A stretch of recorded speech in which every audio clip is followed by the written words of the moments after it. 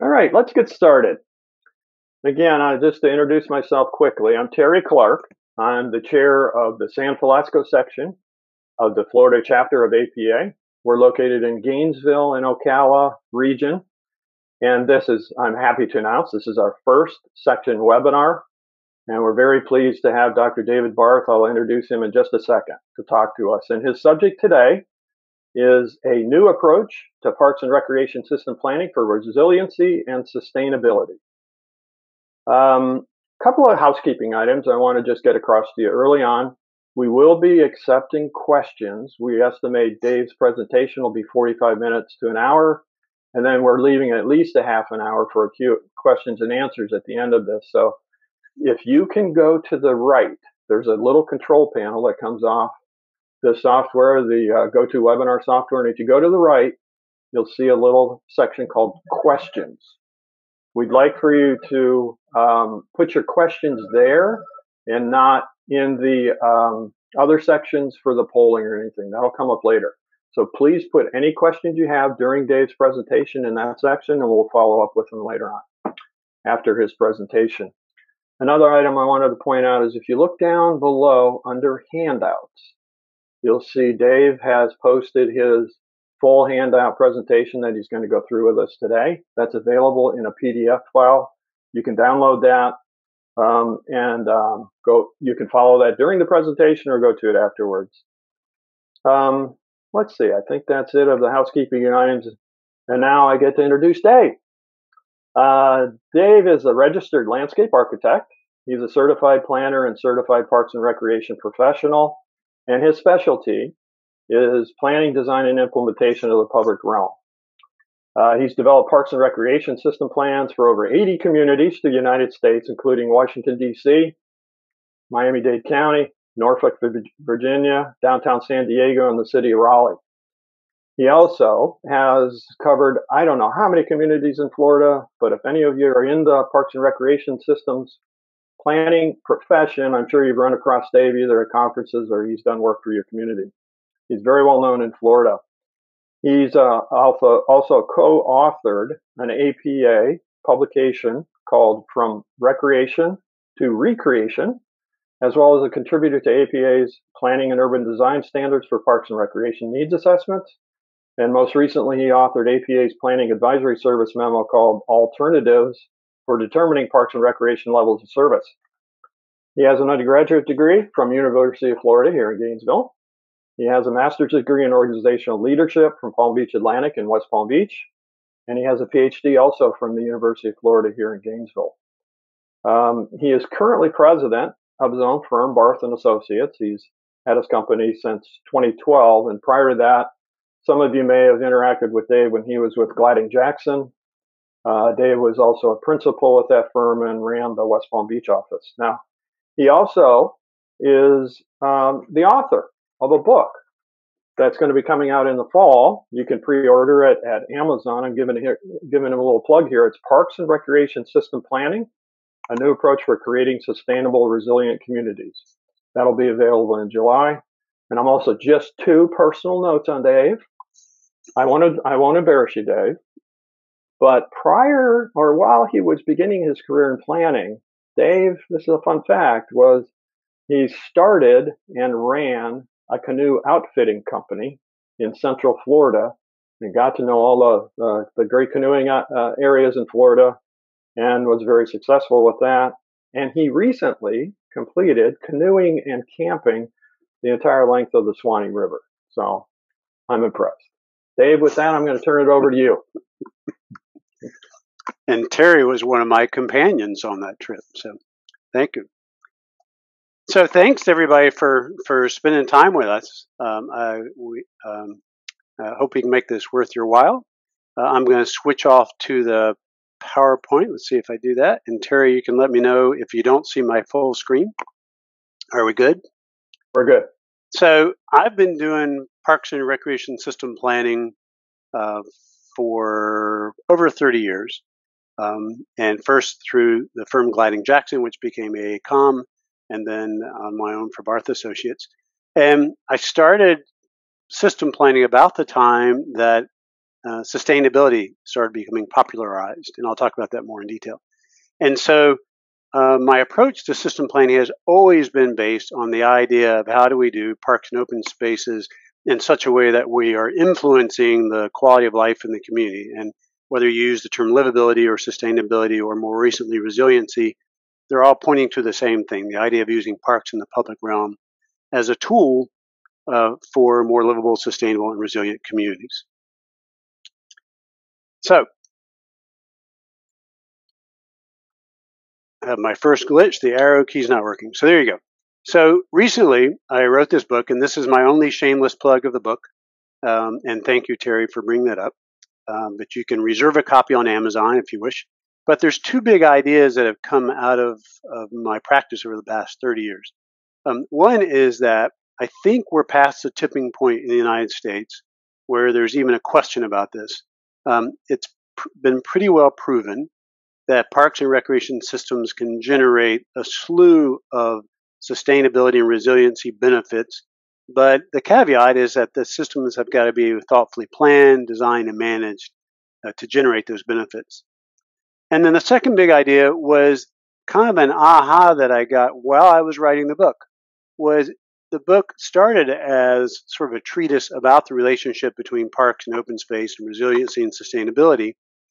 But then I realized that part of the issue we have to address as planners is that the planning process that we've been using for park system planning is well over 100 years old. In that we're in this new era where we're talking about sustainability and resiliency. And so we need a planning process that's equal to the task of trying to create more livable communities. So those are kind of the big themes that I'm going to talk about in this presentation too. So I want to start with this framework for sustainability and resiliency. And in one sense, these are sort of the influences of my practice as much as a framework. So we start with, right around the time when I started doing park system planning, we had the Brundtland Commission and we had the World Commission on Environment and Development, where we came out with this definition of sustainable communities. And just so I would remember, I put that down at the bottom. Sustainable communities or sustainable development was defined as development that meets the needs of the present without compromising the ability of future generations. And for those of you who are as old as I am, we really struggled for a long time about metrics for sustainability. And when I went back for my doctoral work in 2012, I spent a lot of time trying to research the different sustainability metrics and how they can relate to parks and recreation level of service metrics. And I'll talk about that in more detail. But during my research, I found this chart over on the right, which is as recent as 2012, that I thought did a pretty good job of saying you can define sustainability through these four areas. And traditionally, we talked about the three pillars or the three legs of sustainability, but they've added the fourth. So they talk about inclusive social development, environmental sustainability, inclusive economic development, and then peace and security. And you can see the bullets under those. So we have we have kind of one piece of the framework, one influence on my work has been this definition of what we mean by sustainable communities. I'm not quite sure of the timing of livability, but I think we started talking about livability around the same time we started talking about new urbanism and smart growth, and that would have been the 80s and 90s. Now, I don't know if you can see the details on this chart, but it points to many of the same things that sustainability talks about.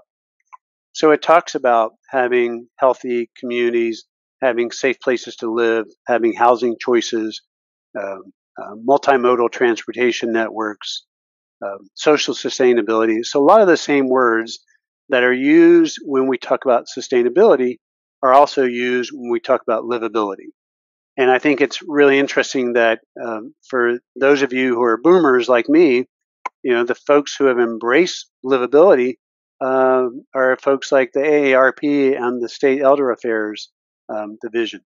So, there's a lot of folks who really have bought into this idea of the elements of livability. So that's kind of the second big influence for this work. And then most recently, we have resiliency. And I think of resiliency has gained steam over the last 5 or 10 years. I think it's much more accessible than sustainability. It's easier to get your arms around. And I really like the definitions from the Rockefeller Foundation, which talks about that you can define resiliency both in terms of shocks. So you can see the list on the left and the chart of the 2019 billion-dollar disasters. Those are shocks to communities. And then you have the chronic stresses. So I think if you pull all those together, if you take the definitions of resiliency, of livability, of sustainability, we have plenty of indicators that tell us what we're aiming for, what we're trying to achieve. Now, there's a fourth influence for me, particularly around the same time that sustainability was coming into vogue. Galen Kranz, who is an architectural historian out of Berkeley, wrote this book called The Politics of Park Design. And this was in 1990. And what she realized was that in the United States, we've gone through these eras of park design. Each one's lasted somewhere between 30, 40, 50 years. And then each era has reflected the values of the community. So she documented, going back to the mid-1800s, we had the pleasure ground, and that's the photo on the lower left. This idea of parks and recreation were a place of leisure, primarily for the upper class. And then we got into the reform park movement, where we were trying to get people to correct their behaviors, like we had public bathhouses teaching people to bathe, trying to get men out of bars and saloons and trying to get them to be responsible members of society.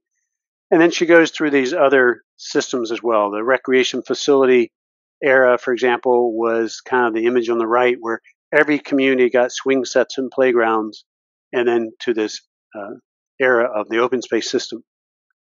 And then around 1990, she published an article, and she says, you know what? Right about when I wrote this book, we've come into a new era, and that we've come into the era of the sustainable park. And this era is all about making cities more ecologically and socially balanced and sustainable through parks and recreation. And those parks should also play a role in solving larger urban problems outside of the park boundaries, integrated with the urban fabric. And that, to me, was a major influence. That's kind of the fourth part of this framework for sustainability and livability. So my entire approach to parks and recreation system planning comes from this idea of not only Kranz's sustainable park, but the definitions of resiliency, sustainability, and livability that we just reviewed.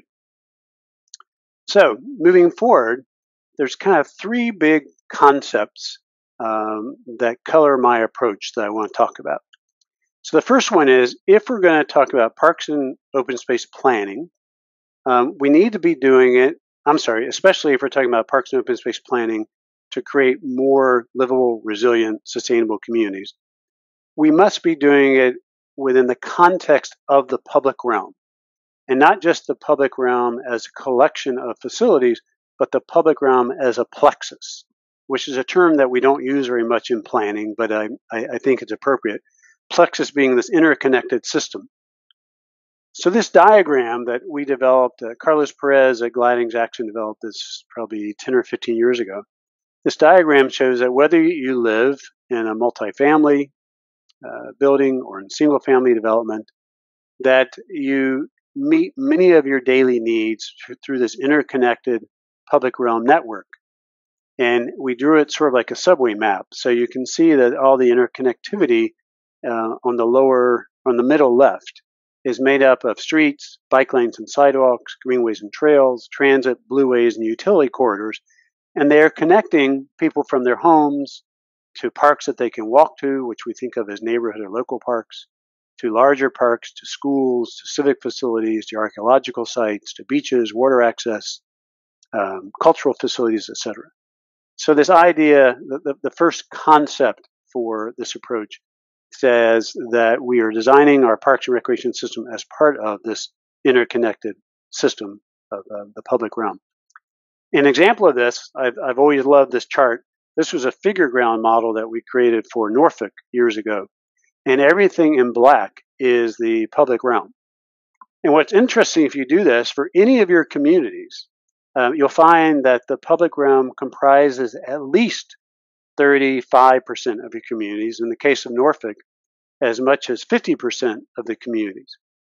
So the first big idea is, if we're trying to make more resilient, sustainable, livable communities, and we control 50% of the land mass, what an opportunity we have to make our communities more resilient, sustainable, livable, etc.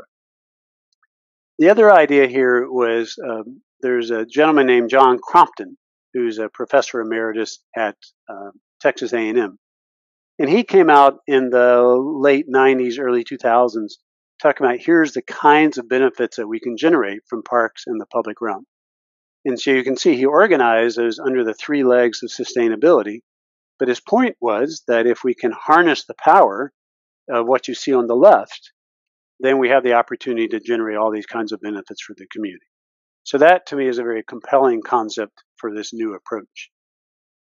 In my practice, there's a couple of plans that are really oldie goldies that I really like. One was we did the plan for Pinellas County back in the early 2000s. And I don't think you can read the text on the chart on the left. But what the text talks about is that the Pinellas County Planning Department and the Board of County Commissioners created a preamble for their comp plan that they called Planning to Stay. And their whole goal was to make Pinellas County the kind of place that instead of just attracting retirees, would be the kind of place that families and residents would want to stay, start businesses, raise their families, etc. And so we did a Parks and Open Space System Plan. So you can see it's called a Recreation, Open Space, and Culture System Master Plan that tried to build on the Planning to Stay idea. And the chart on the left talks about all the elements of the public realm that contribute to trying to create the kind of place where people would want to stay and raise their family and start businesses. The other oldie goldie that I've always loved was we did the plan for Miami-Dade County, again back in the early 2000s. And it was the same idea. We coined the phrase through the parks window, that we would try to create this 50-year vision for a sustainable Miami-Dade County that would change the development culture for Miami-Dade. So it was a very ambitious goal through great parks, public spaces, natural and cultural places, streets, greenways, trails, and water trails. And you can see the principles that we have of a livable, sustainable Miami-Dade County on the left. So we very much were trying to illustrate this idea of the integrated public realm or plexus that would generate these benefits for the community. More recently, when I was doing research for the book, I was looking at other models around the country, and I really liked this urban design framework that was done for Portland, Oregon, because you can clearly see the different elements of the community, and you can look at the legend on the bottom. And they talk about, in their urban design framework, the role of the urban centers, the role of their streets and corridors, both at the large corridors as well as their neighborhood corridors. They have high capacity. I'm getting tongue-tied. High capacity transit and rail.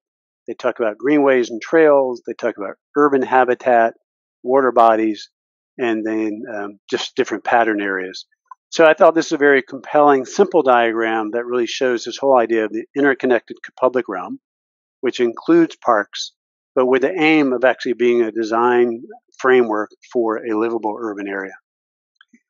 So those are kind of the 3 big concepts, that's the 2 concepts that are that have informed this work. But we had a question for you, and so we have a poll that's open, and we want to know: does your agency participate in this idea of integrated long-range public realm planning, where you're doing simultaneous stormwater, transportation, land use planning together?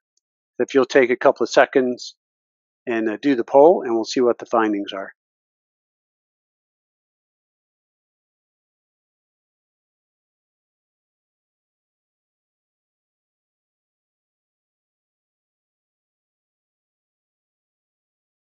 And Patty, tell me if you need me to close my screen.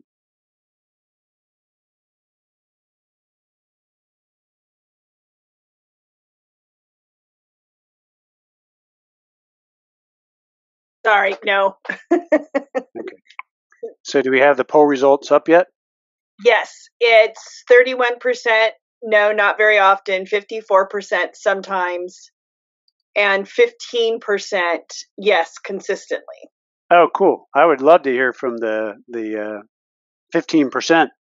about some of the things that you're doing, because one of the thoughts I had when I was doing this was the idea that perhaps we as planners should consistently, so for example, when we do our ears, that we should consistently, when we're updating our comp plans, also update our transportation, stormwater, parks master plans, land use plans.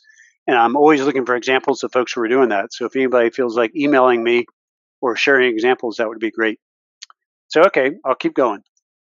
So the second kind of big concept for this approach is looking at parks and recreation systems not only as an integrated public realm, but also understanding that we have multiple dimensions through which we can view parks and open space plans. So I had an old client who told me the only thing he ever used to ask when he approached a community was, what color swing sets do you want, red or blue?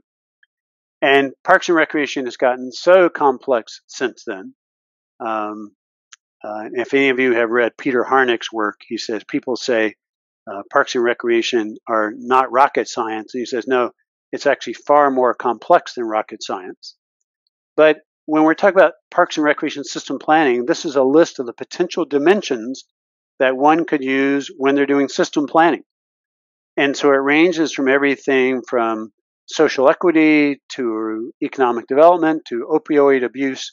And this chart on the left talks about Parks and Recreation system planning for stormwater treatment and management. So the second big idea, in addition to parks as part of the overall public realm and connected plexus, is think about the multiple dimensions that we can approach parks and recreation systems through. The third big concept that kind of colors this work is this idea that every public space should be a high-performance public space. The term high-performance public space came from my research in my dissertation. I was researching the factors that lead to the adoption of innovation in the public realm planning and design process. And we had to come up with the word that would describe a park that generated multiple benefits. And so we used the term high-performance public space, and it was the basis for me selecting case studies. And we said a high-performance public space can be any type of public realm space. It can be a plaza, it can be a street, it can be a trail, it can be a park.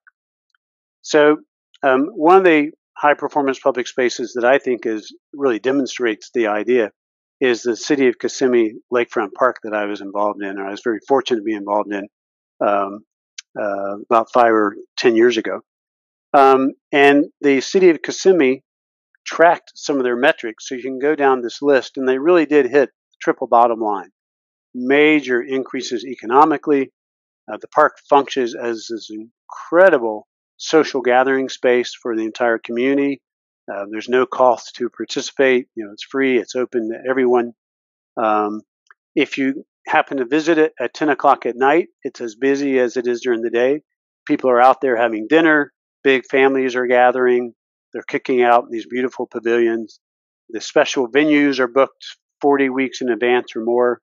And there's been all kinds of economic investment, both in downtown, which is in the lower photo, downtown is to the right. So the park connects the lakefront through the street network and trails to the downtown to the right. So it's totally reinvigorated downtown Kissimmee.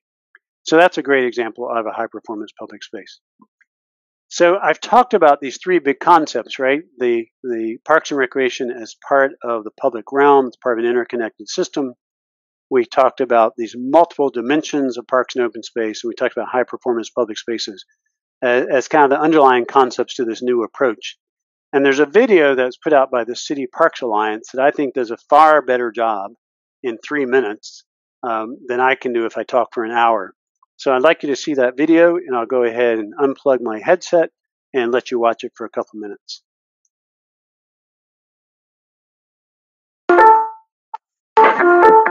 Cities are really the economic engines of the country. So what happens in cities is extraordinarily important to what happens with the country. And I think that importance is growing. More than 80% of the American population.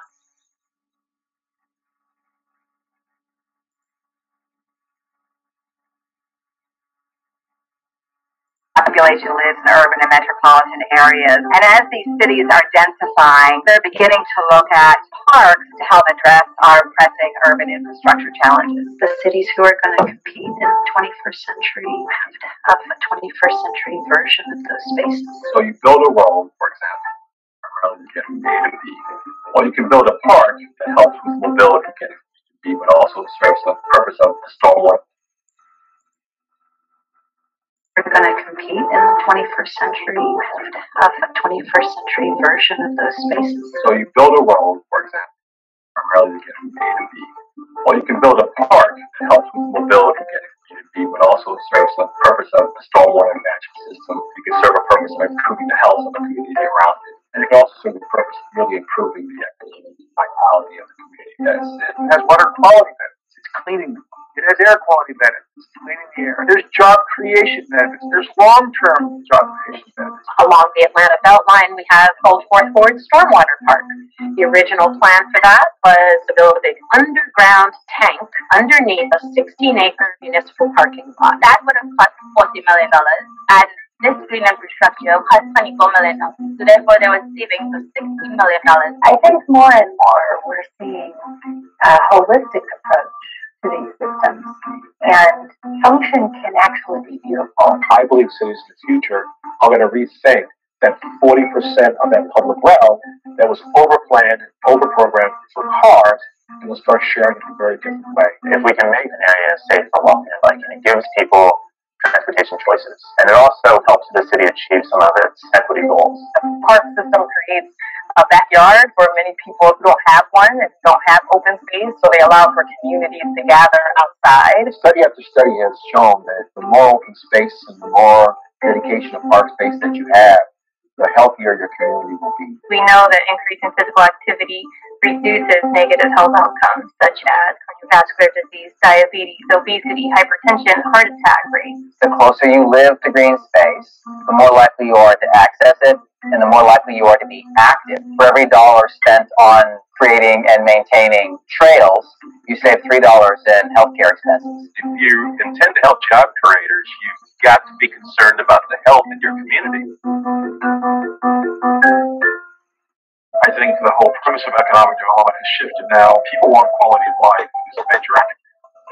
Companies are now looking for major indicators in that realm. One of the things that developers understand is that if I have parks, people are more likely to invest and want to live in and work in an area. The Highline, $150 million worth of investment, created $2 billion in economic activity.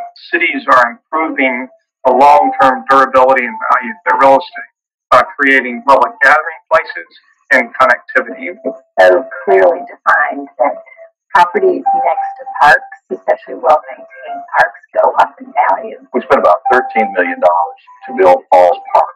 Within a year and a half, we had over $150 million private investment directly adjacent to the park. It exceeded any of our expectations. When we see the cities that have made those long-term investments in urban park and recreation systems, those cities seem to be thriving. They put that basic infrastructure in place. What we can do is replicate that kind of investment in every neighborhood, and you'll see improvements. Not only are the actual improvements because people feel safer and they want to be there, there's an issue of equity. It makes the neighborhoods feel better about themselves, and therefore willing to do great things and to move out of poverty. Great cities have to think about great public spaces and how those great public spaces, serve their citizens. If you expect people to live in a more dense environment, you're going to have parks as part of that equation. You can't be a great city without great parks.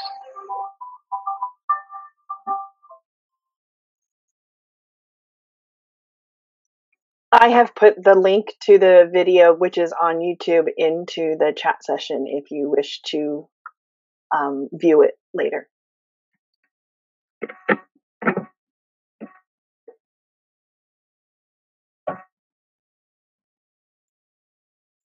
So I am back. Terry or Patty, let me know if you can hear me. Okay. Yeah, you're good, Dave. Okay, great. So part of what I love about that video is it's not people like me who are, a planner, landscape architect, or parks and rec professional. Not me getting up and talking about this great relationship. It is mayors, elected officials, developers. It's really influential folks in their community talking about the important role of parks and open space in their community in being more resilient, sustainable, livable, etc. By the way, I now show that video at the beginning of a lot of our public workshops. I also show it to elected officials. And even though it's very much oriented towards large cities, what I try to explain, especially for, say, rural or suburban communities, is that the principles that they're talking about are still very relevant. It doesn't mean you have to have 30-story high rises for the concept of the public realm being important to your community for sustainability and resiliency still being valid. So I would encourage people to actually support the City Parks Alliance and use some of their other materials, but also show that video whenever you get a chance. So if you look at the projects they show in the video, things like the High Line or the historic Fourth Ward Park in Atlanta, we are doing a great job throughout the United States of doing individual projects that help make our communities more resilient, livable, and sustainable. What I realize, though, is we've not adopted that approach necessarily to our system planning. So we sort of do one-offs. You know, we'll do one project at a time. But there are very few communities that I know, if any, that I know of, that are taking an entire system-wide approach to making every public space a high-performance public space and one that generates these different kinds of benefits. So the second part of this presentation is taking a fresh look at the parks and open space system planning process and talk about how we approach the system as a way to generate community-wide benefits in addition to individual projects. So the traditional system planning process, and I've used this now for, up until the last 5 or 10 years, I was using exactly the same approach, is a very linear process, right? It starts with existing conditions. It's very much a strategic planning process. And then it goes to needs assessments, to long-range vision, down to funding, and ultimately approval. And I think in a lot of communities, the attitude was once you do that, you're done.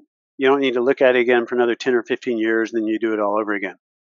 And the new approach that we've proposed, and this is what a good part of the book is about, is not only is it not necessarily linear, it is cyclical, the same way other planning documents are, meaning that you complete it, you implement, and you do it again. And that's why earlier I talked about it would be great if we could get all of our long-range system plans on the same cycles so that we're doing the comp plan, our transportation plan, our stormwater master plans, our parks master plans, all simultaneously, or at least in the same cycle, where we can share needs assessment processes as well as capital improvement projects, etc.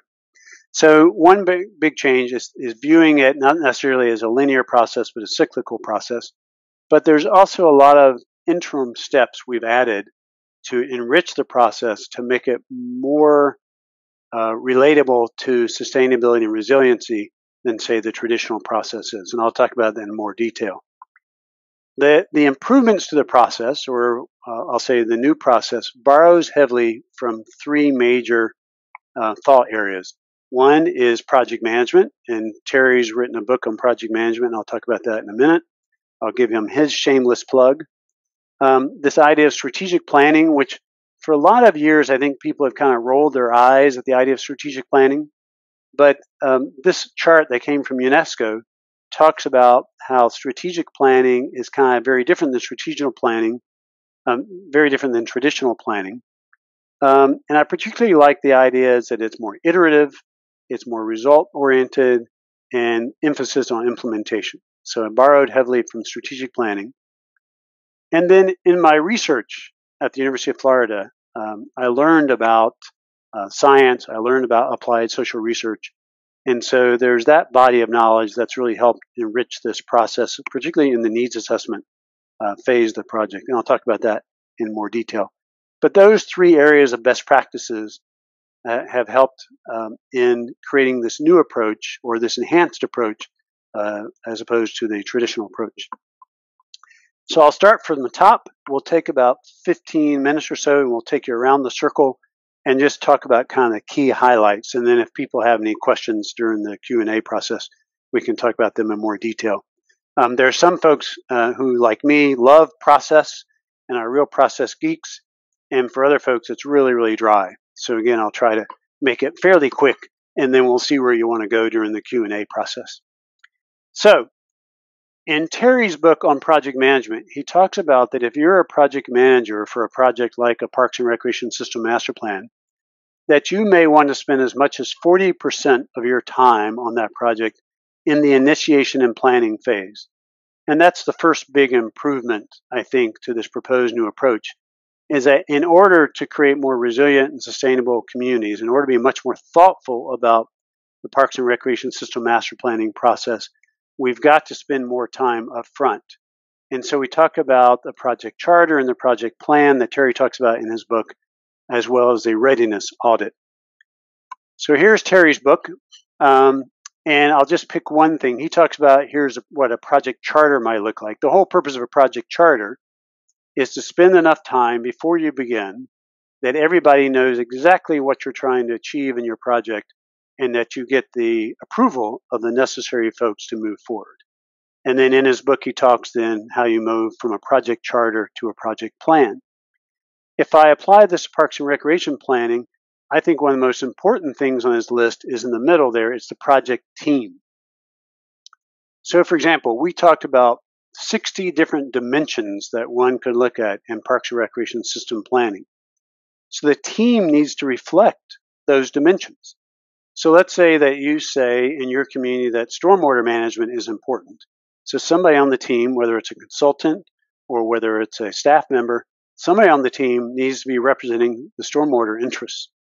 Similarly, if you say social equity is important, or economic development is important, or crime prevention, or homelessness, whatever those different dimensions, health, for example, whatever those different dimensions are that you want to try to approach through Parks and Recreation or Parks and Open Space planning, needs to be represented by somebody on the team.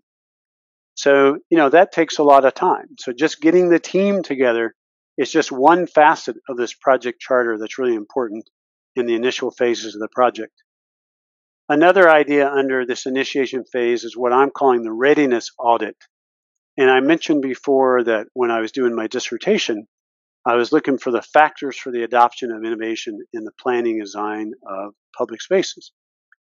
It turns out that the three primary factors, the three things that are most important in the adoption of innovation and then ultimately the adoption of the plan, are a strong leader, a collaborative relationship, and this idea of being willing to be open to the community, external characteristics, and having robust stakeholder involvement.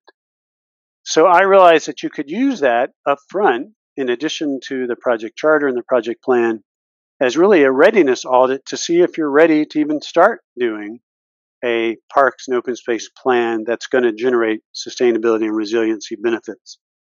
So for example, if you don't have a strong leader or a champion already in place, and typically that champion is an elected official, if you don't have someone who's going to advocate for the outcome of the process from the very beginning, chances are you're not going to be very successful at implementation or adoption. If you don't have a collaborative team in place, you're probably not going to be real successful at adoption or implementation. And if you're not willing to really, really bend over backwards to get meaningful input from the public, you're probably not going to be successful. So I've gotten to the point of saying that if one or more of those primary factors are not in place, you may want to take some time up front to get them in place or postpone the project until they are in place. So those are some of the things to think about in the first step in the process. So here's the second question for you. I thought Terry would be interested in this question as well. Does your agency require that you do a project charter or a project plan before you start any new project? And Patty, if you'll let me know when the results are in, I'd be interested as well what the findings are.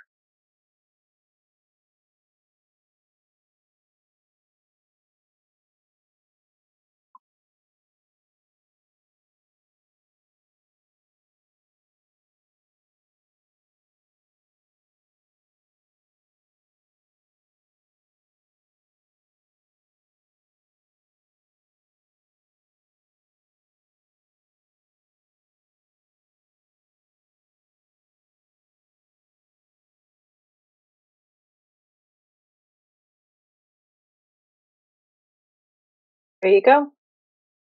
47, not very often, 40 sometimes, 13, yes, consistently. Interesting. So Terry, during the Q&A, if you want to talk about that a bit and the purpose of the charter and project plan, I think that'd be interesting. Yeah, I'll be happy to do that. And Dave, let me just put a quick plug in for the May 22nd webinar that I'll be doing on project management. So everybody, you can go to the APA website or the APA Florida chapter website and register for that. Thank you. And they get to see cool photos of your motorcycle trip.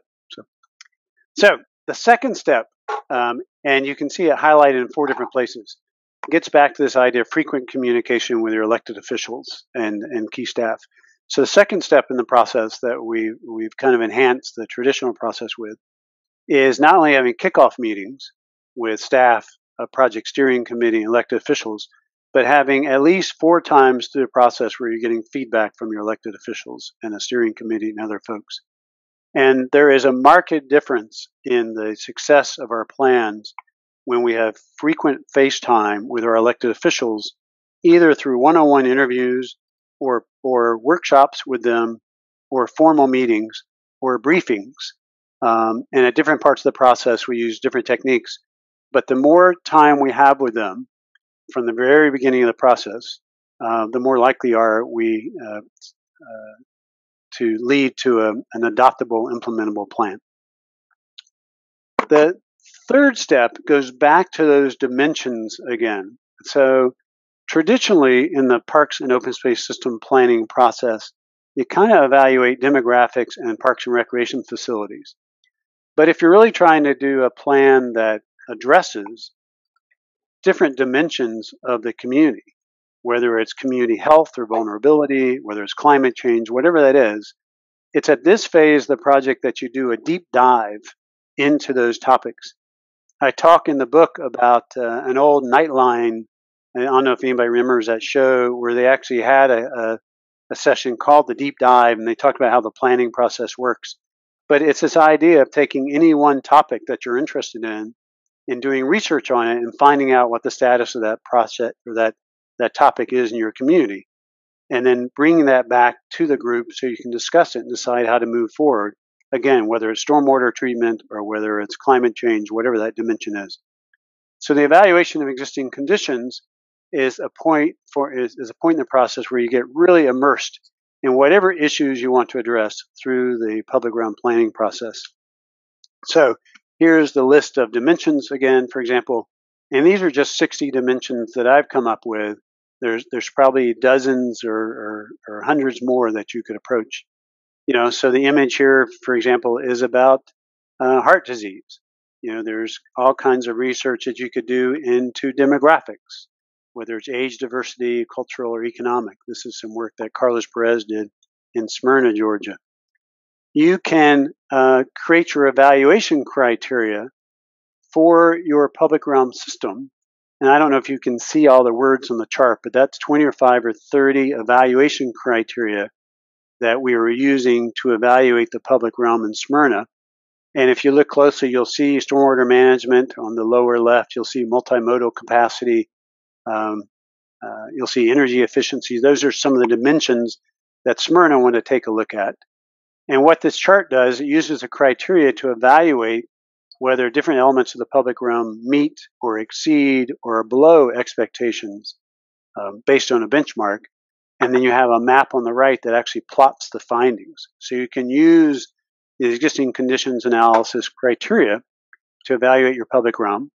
You can also involve the community in the evaluation at this point. So on several of our projects, we've actually had an evaluation day where we've invited the public or an advisory committee to come out and help us evaluate different areas of the public realm using the criteria that we came up with for the process. So again, that existing conditions evaluation phase is a chance for you to do a deep dive into your system. No preconceived ideas about what you're going to find out, but you're just evaluating to see kind of what the current status is. A new step that we've added into the process is what I call a preliminary implementation framework, and there may be other terms you can use. But the idea is to depart a little bit from the traditional process and borrow a little bit from the historic scientific process. And the idea there is to form a hypothesis early in the process. So the traditional process on the left says that you start with existing conditions and you build over time until eventually you come up with a long-range vision, and then you cost it out and you come up with a strategy, and then you try to get it approved. Sometimes the scientific method says that you come up with a question first and you form a hypothesis. So before you have all kinds of data, you hypothesize, in this case, what the vision might be and how you're going to implement it. And then you experiment and you use the rest of the process to determine what the answer actually is. And so to give you an example, in Nassau County, we are currently doing their Parks and Open Space System Master Plan. And this is Nassau County, Florida, just outside of Jacksonville. That map shows Jacksonville on the lower half of the screen, and then the Nassau County is on the top. But before we ever even started the Parks and Open Space System Master Plan, we did a preliminary implementation framework, and we hypothesized what the system might look like. So this map was our hypothesis that we showed to the county commission. And it shows this network of greenways, open spaces, streams, rivers, all the natural systems in the county that we want to preserve. It shows the locations of bikeways and trails and major roadway networks. It shows the locations of small local parks. Those blue circles are about a mile wide. And most of those blue circles, we are saying, need to be built by future development. So this plan looks at where future development may occur. And the large red circles are where the county may want to land bank and build large regional parks to serve the needs of the community. Part of this hypothesis was that all the blue circles would be built by changes to the land development regulations, and that the large red circles would be funded in part by updating the impact fees in the county. And so we also developed prototypes of what those local parks might look like that would be developed by the developers. And we said we need to change the prescription in the land development codes from just saying that to set aside on a percentage of land basis to actually saying here's what those parks should look like and feel like, and here's what the minimum requirements would be. And we also did a prototype of what one of these large regional parks may look like. And so we defined the roles of developers versus the county. We talked about what potential metrics might look like, level of service metrics for both the local parks and the regional parks, but also conservation areas, indoor recreation space, etc. And we said to the commission, here are the kinds of things we need to figure out. Again, all of this was done as a preliminary implementation framework before we ever started the Parks and Open Space System Plan in full force. In that time, we either met with the commissioners or presented to them 4 times. So we already had an incredible amount of face time with the commission so that none of these things would be a surprise as we got into the planning process itself. And in fact, right now we're finishing up the existing conditions and needs assessment phase of the planning process, where we'll be back in front of them for a 5th time to talk about what we found out and how we may want to fund the system. So the preliminary implementation framework, I think, is just a really positive addition to the traditional planning process because it allows you to start talking about funding, implementation, et cetera, way early in the process than we have done traditionally. The next phase in the process that's really the heart of the planning process is the needs assessment process. And in here, we've also added some scientific basis to it, as well as some strategic thinking to it. The difference in the traditional process than, say, what we're proposing is just being more scientific about data collection, being very, very clear about which sources of data are scientifically or statistically representative. For example, the only thing or the only technique that's statistically valid in the typical needs assessment process is the mail survey because it's based on a random sampling, where all the other techniques that we used are valid and they're both quantitative and qualitative, but none of them are statistically representative. And so just being more robust about data collection, being transparent about the sources of the different data, and then taking this triangulated approach, which comes from the social sciences, that says we're going to use mixed methods, meaning both we've got quantitative and qualitative data, but then we're going to triangulate it. We're going to compare the findings from the different techniques that we use in the needs assessment process to tell our elected officials what their residents and voters think are the top priority needs. So traditionally, we may have used 2 or 3 of these techniques. I think in order to be good scientists, we have to use, say, 6 or 8 or 10 of these techniques and be able to present them in such a way that we're explaining which ones are scientifically, statistically valid, which ones are more anecdotal and qualitative, and reporting what our findings are, and then getting feedback from our elected officials about the findings. Now, that's not to say that the qualitative techniques have to be boring. So the idea is that our public involvement phases still need to be interactive and fun and robust. But the idea, again, as scientists, is that reporting the findings in a more robust way. And then this idea of triangulation, this is a lot to unpack on this chart, but all it shows is at the top of the chart is we have the different techniques. On the left of the chart, we have the different findings. And so these dots indicate every place where the needs assessment technique indicated that that priority was a top priority. So we did it for amenities, did it for programs, did it for barriers to usage, and also did it for community-wide challenges. So for example, in this particular community, which comes from the city of Sarasota, if you go to the chart on the right and you look at the number of dots, what we found out is that the residents think that traffic congestion, homelessness, and community safety were the 3 top challenges that we need to address through the Parks and Open Space System Master Plan. And then on the top left, you can see which of the amenities got the most dots.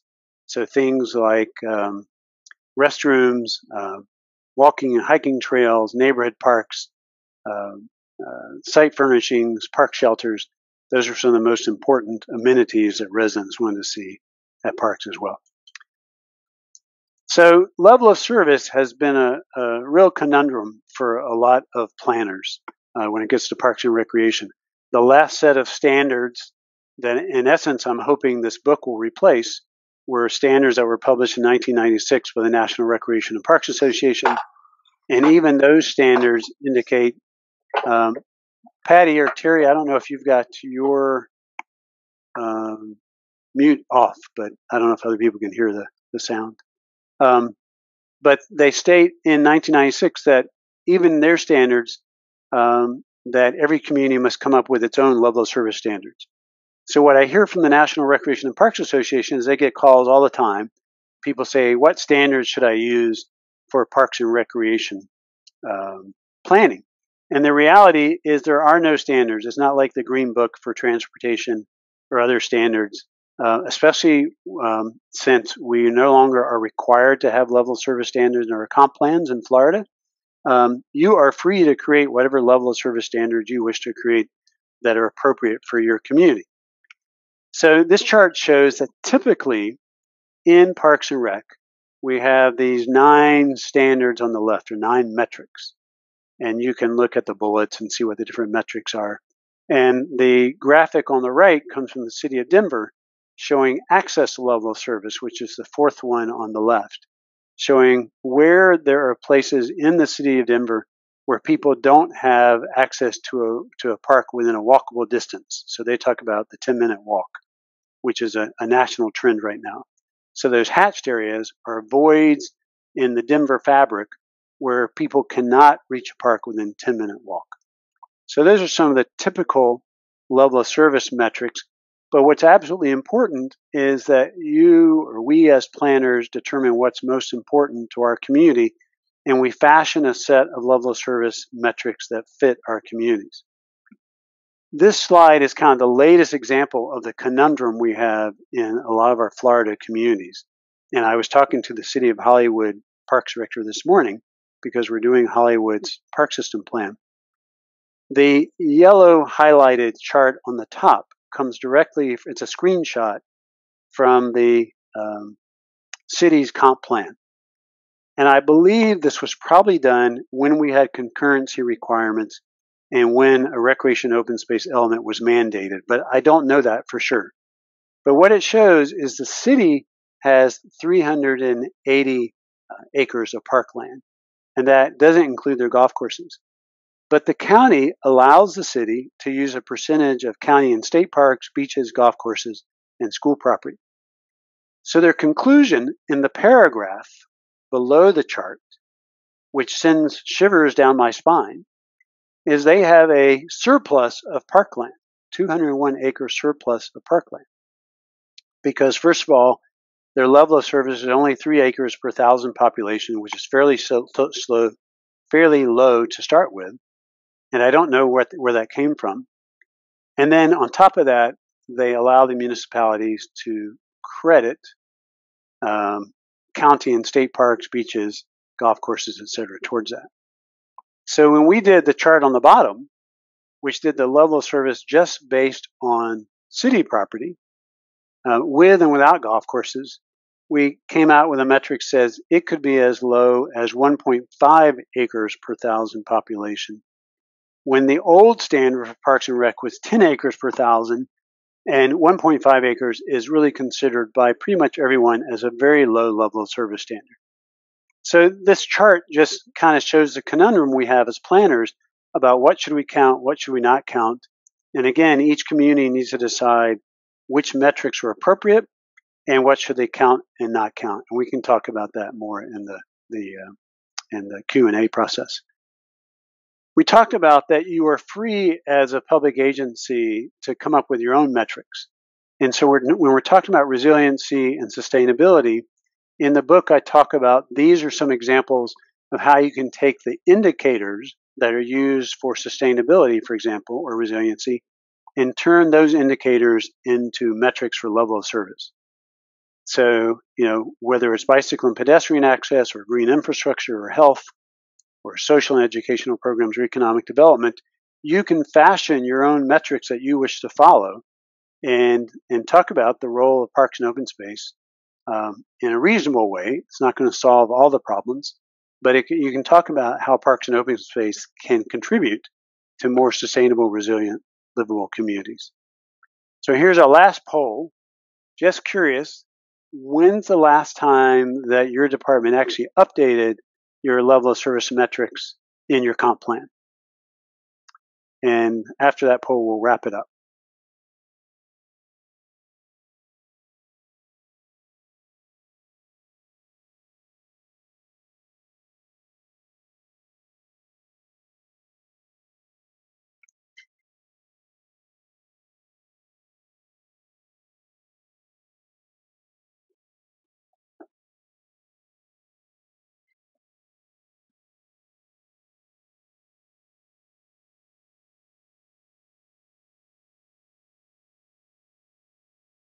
There are your results.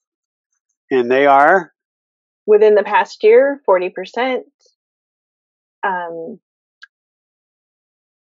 to 5 years ago, 20%. 6 to 10 years ago, 30%. Not since I've been here, 10%. Interesting. Actually, a lot of folks have updated them in the last year. That's interesting. I'd like to hear more about that as well. Okay, so we're wrapping this up. So this is the same as a traditional process in that ultimately you take everything that you've done so far, the existing conditions analysis, the preliminary implementation framework, the needs assessment, level of service analysis, and at some point you then need to develop a long-range vision. We have a whole visioning workshop process that we use and come up with an implementation strategy. The difference between the traditional linear process and this process says that at this point in the process, nothing should be a surprise to your elected officials. That the implementation strategy and the vision are really reflecting all the prior discussion. They're reflecting the hypothesis that you came up with in the preliminary implementation framework. They're reflecting the preliminary implementation strategies. So you are refining what you've come up with before. You're making adjustments to it and then you're going back around to present your findings again to the elected officials. But it should not be a surprise at this time. This is really a point in the process where you're pulling everything together to lead to presentations, adoption, approval, as opposed to any major new findings at the end of the process. So you're coming full circle. So the long-range vision implementation strategy need to be compelling. So this is a time when graphics really, really need to be compelling. I've always liked, this is the plan graphic that we did for Washington, D.C. This is a graphic on the right just of the little city of Newport Richey, showing the idea of converting one of their roadways into an urban greenway. So we have such great technology now. We have all kinds of ways to do graphics that are compelling, that try to explain to our elected officials as well as the general public what the vision is. We also, because we start early with the implementation strategy, by the time we get to this phase of the project, hopefully we have one that's already been approved, or at least we have the sense that it'll be approved by everyone.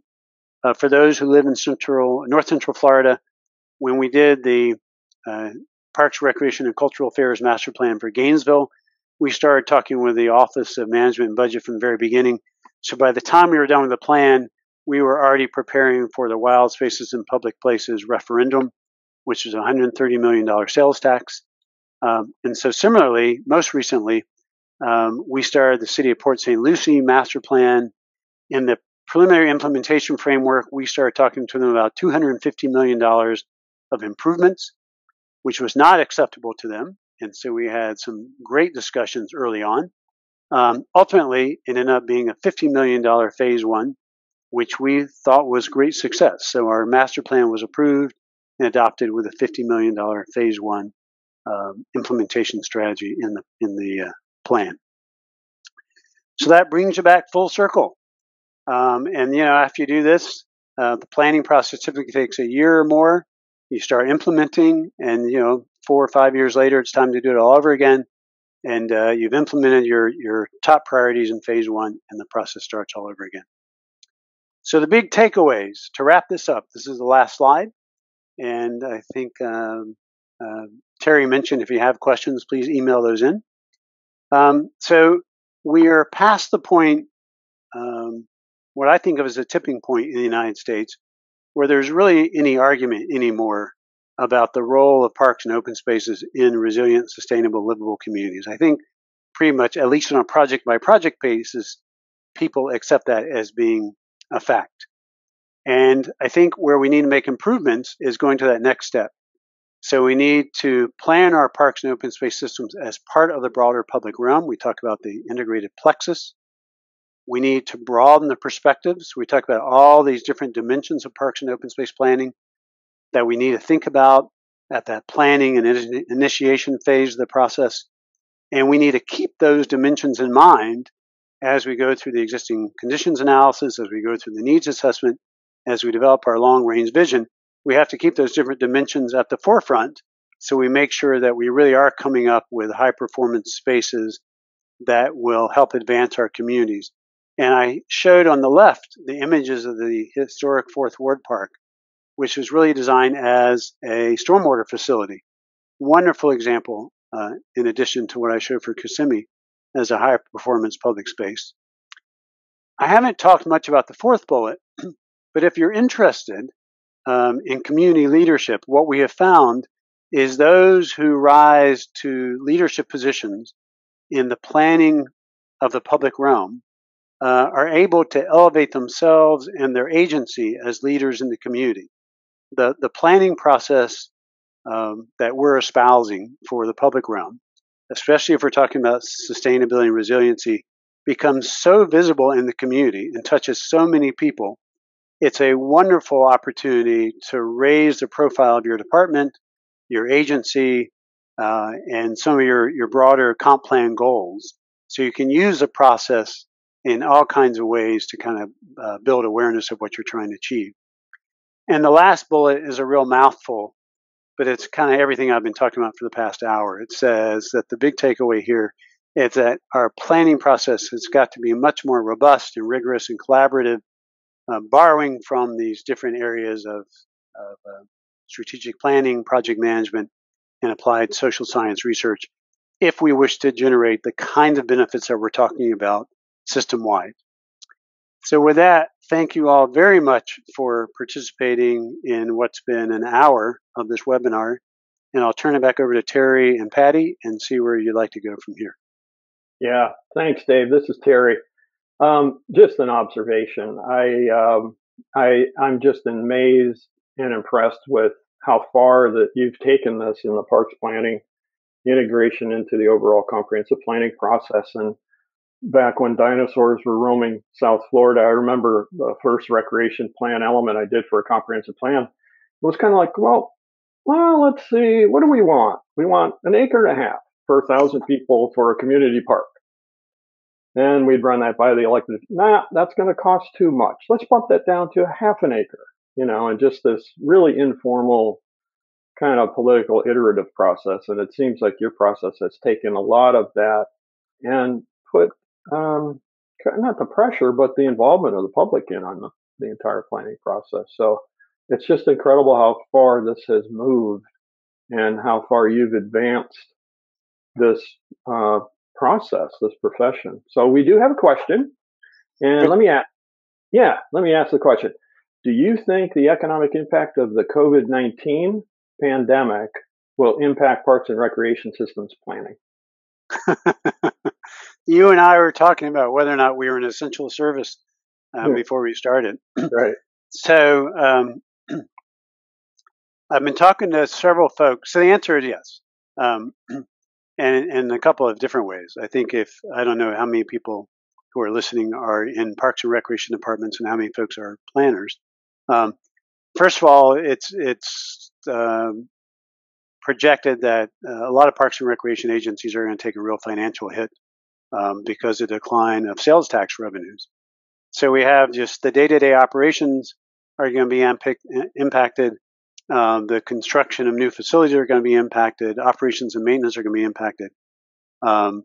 In terms of the system planning, the question is going to be maybe someone had a plan budgeted for this year, and elected officials may say, that's not just that essential this coming year, especially if they don't see it as essential to resiliency and sustainability and economic development, if they don't buy into that yet.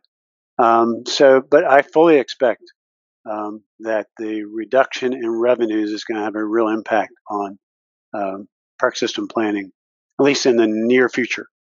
Hopefully, folks who are focused more on long-term thinking will see it as part of the response to the virus and may wish to invest in parks and open space system planning as one of the responses to the virus. But we'll see. Yeah, good question. Yeah, it is. And I have a question for you. You and I have talked about this quite a bit, but how your thinking has changed over the years regarding the involvement of elected officials. How much you recommend that elected officials be involved in this process, and when in the planning process, the planning cycle that you've outlined? Yeah, I think it's gone from being, it's a good idea to talk to them early to now we won't start the plan unless that's part of the scope. It's not optional anymore. So what I found is, I'm trying to remember the quote that Carlos uses: "Bring me in early and I'm your partner, bring me in late and I'm your judge." And he borrowed that from one of our clients, the parks director from Washington, D.C., Jose Aguirre. But anyway, the idea is early in the process, it's very safe for me to go talk to you about money. If you're an elected official, we can go chat. We can talk about what we're starting, the process we're starting. We can talk about what we hope to get out of the process. We can ask for their support. We can talk about where money is going to come from, whether they support things like bond referendums or sales tax referendums. It's very safe to do that, especially in their office or on a conference call or one-on-one. if you wait to the end and you're doing that, and it's not even a public workshop, it's time when you're asking them to vote on whether or not they're going to approve your plan, and they've never had that conversation with you, it's really dangerous territory. You're early in my career, I had an elected official say, if I had known this is what you're going to present, I would have never approved the beginning of this process to begin with. And that was a real wake-up call for me, and that was probably 30 years ago. So it is just absolutely critical. The success stories that I have now in my practice almost all come from developing relationships with the elected officials where there's trust, where we've seen them numerous times through the process. We've been able to talk about really difficult issues early on and resolve them. So by the time we get to acceptance, adoption, approval, again, I use the word trust. There's trust there. I'm not surprising them with anything they haven't already seen. They've asked all the difficult questions one-on-one in private. We've been able to answer them to their satisfaction. Or if we haven't, at least we've talked about how we're going to answer the issue. And so again, there's no surprises. We're not putting anybody on the spot at the time we're asking for approval. So that's a long-winded answer, but I think it takes a minimum of 3 to 4 times of FaceTime with the elected officials, and the more the better. So again, sorry for the long-winded answer, but I think it's a critical part of the process. Yeah, and with the Florida Sunshine Law, you've done this one-on-one, right? You meet each elected official one-on-one outside of the public forum. So you can get a little bit more genuine or honest feedback at that point, right? And we do it both through interviews during the needs assessment process and then briefings. So it's gathering their input early on and then getting their feedback later. So it's both one-on-ones. There's sort of a rhythm to it. One-on-ones at the beginning, workshops and meetings in the middle, and then one-on-ones again towards the end. Right. Yeah, I always found that really interesting, the way you do that. Yeah. Here's another question I have. What's the first thing you would recommend a local government planner do to introduce your concepts of recreation system planning? If a local government has never really been introduced to this concept, they haven't done their recreation planning this way, and really aren't familiar with it, what's a good way for a local government planner to introduce this concept? So I've really been enjoying using the video I showed, because it's not just the concept of planning, it's the concept of the importance of parks and open space as critical infrastructure for your community. And part of the problems with Parks and Rec through the years is it's been regarded as a non-essential service. And one of the things that John Crompton set out to do, he wrote a book on repositioning parks and recreation planning, or parks and recreation. But that video does such a wonderful job of repositioning the discussion, of saying to an elected official, this isn't just about fun and games. This is about economic development. This is about infrastructure. This is about social equity. And so what I've been doing as an introduction to elected officials I'm working with, because many of them have not been introduced to this process, is showing them the video and then showing them how the process is going to work to accomplish some of the things that are in the video, and then asking them what's important to them, showing them the list of dimensions and asking them what's most important that they get out of this process. In addition to meeting recreation needs commissioner, what's important to you right now? And economic development has always been a big one, but it's even going to be more so coming out of the coronavirus as an example. So talking about the relationship between parks and open space and economic development is a good example. But I think that's a great question, Terry. I think the video, the process, and talking about the benefits that they hope to achieve are great openers. Yeah, I just want to remind people, the participants, that Patty put the link to that video under the chat section of off to the right of your software there. So if you click on the chat and you scroll to the top, you'll see the YouTube link to the video that Dave showed us. Here's another question for you, Dave. How do you recommend communities address the funding of recreation improvements throughout your process? Or how do you deal with the funding? That's usually one of the first questions or obstacles that come up is, sure, we'd love to do that, but it costs too much. So let's see how good I am at technology. I'm going to see if I can put my screen back up. And can you see my screen? Yeah, we're good. All right, let me see if I can go backwards. If I can't do it.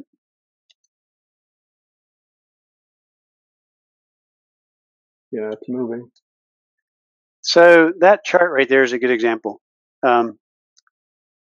We will come up with a laundry list. We have a standard laundry list, and we have a funding worksheet that shows 20 or 30 funding sources that we can discuss.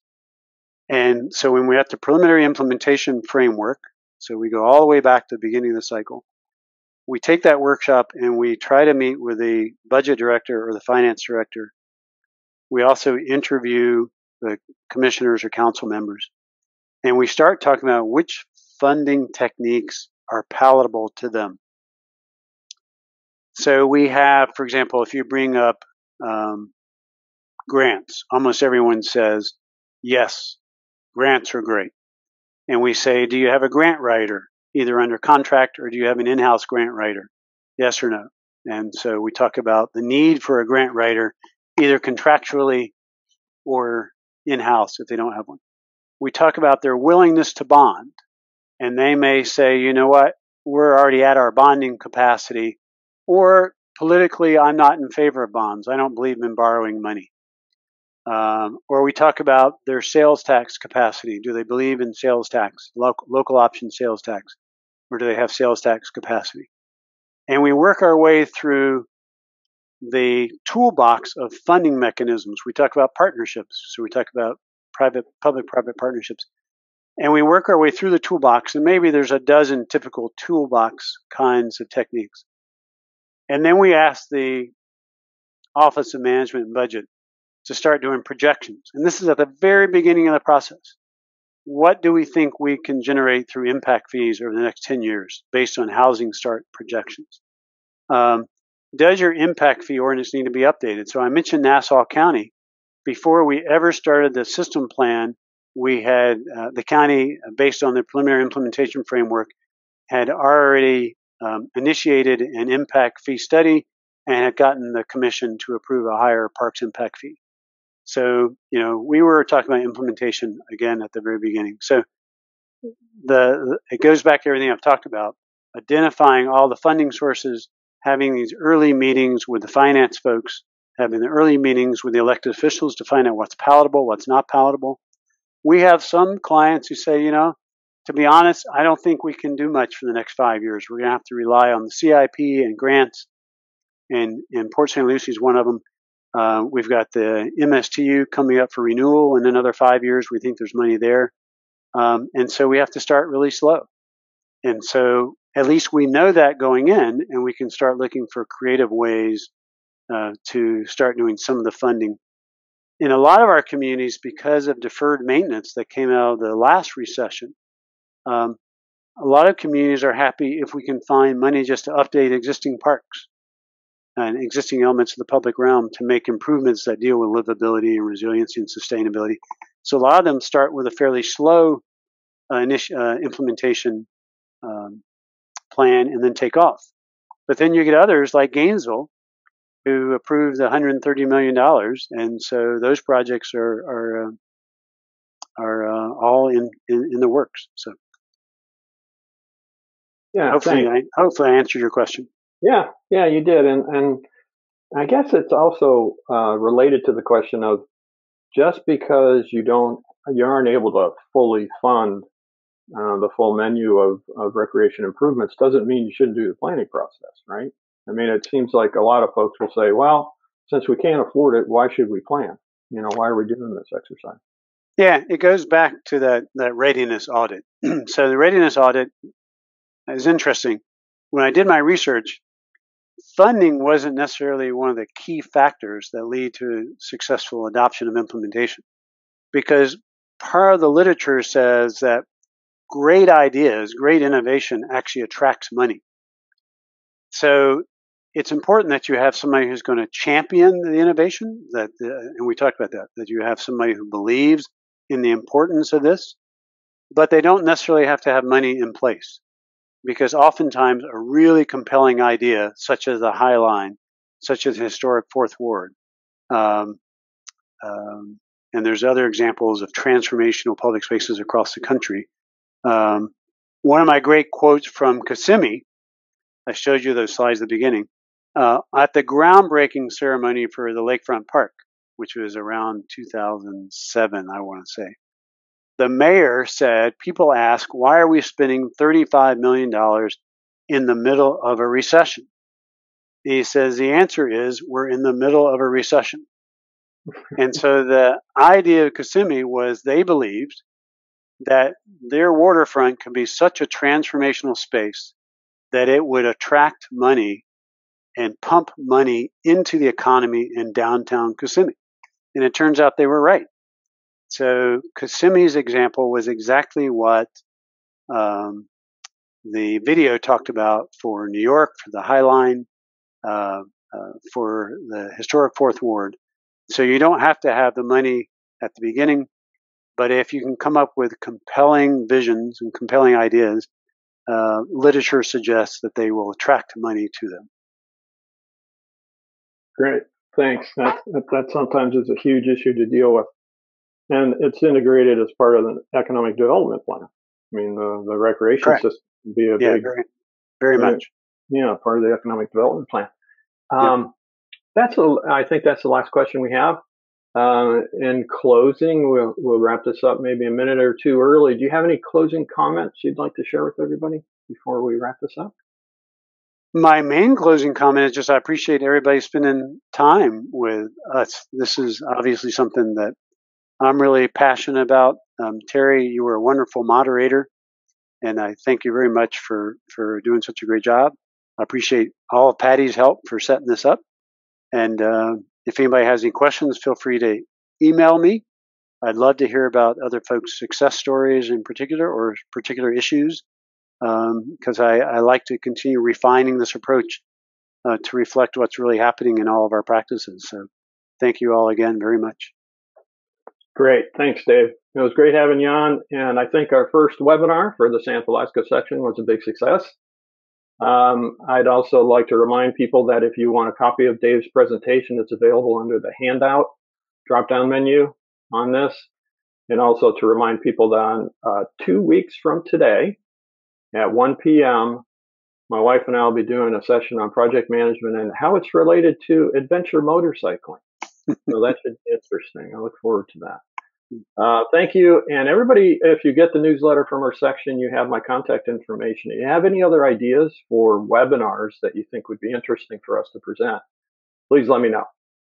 And I also want to thank Patty for helping coordinate all of this, and the Florida chapter for providing us with the GoToWebinar software to make it happen.